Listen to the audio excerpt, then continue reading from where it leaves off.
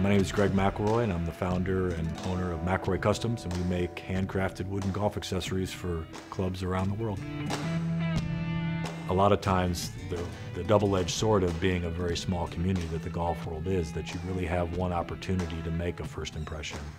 And I want to make sure that I'm conveying quality from the very beginning. I'm honored to be able to be a part of some of these very storied courses, and being able to meet the people face to face, I think really helps separate us. If a pro or assistant pro is looking to try to get a hold of us to make something for their course, reach out with an email, and then we'll begin to have a conversation. We'll literally pick up the phone, call you, and try to understand what it is that you're trying to achieve. And from that conversation will be several probably follow-up emails, as well as a follow-up conversation to make sure that those details are understood. From that, I typically make a mock-up and send pictures and get approval along the design process. Does this tartan look right? Here's some options.